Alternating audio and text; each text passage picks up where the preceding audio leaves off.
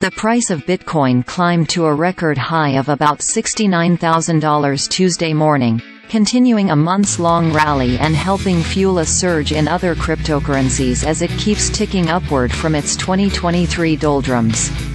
Bitcoin's rise marks a major rebound from its 2022 and 2023 lows, including in November 2022 when prices hovered just over $16,000 in the wake of crypto exchange FTX's epic collapse.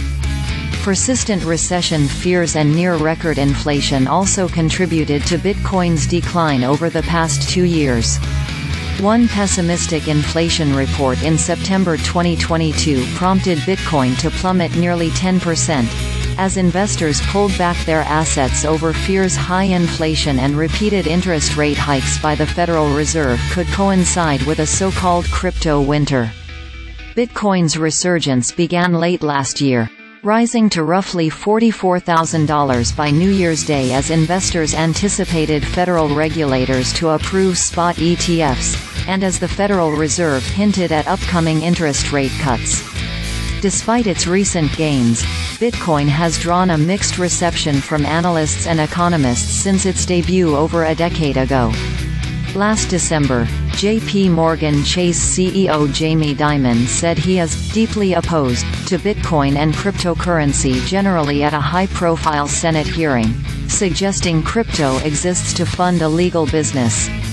Dimon urged lawmakers at that hearing to close the industry, arguing its true use is for criminals, drug traffickers, and people trying to dodge taxes. Dimon's opposition to crypto seemed to taper off 1 month later, when the CEO called Bitcoin a pet rock that does nothing, in an interview with CNBC's Squawk Box. Senator Elizabeth Warren, D-Mass, has also targeted crypto, including in a December letter to Coinbase, CoinCenter and the Blockchain Association, demanding answers on those organizations' use of a revolving door to undermine efforts to rein in crypto's use in terrorist financing. Bitcoin tops $60,000.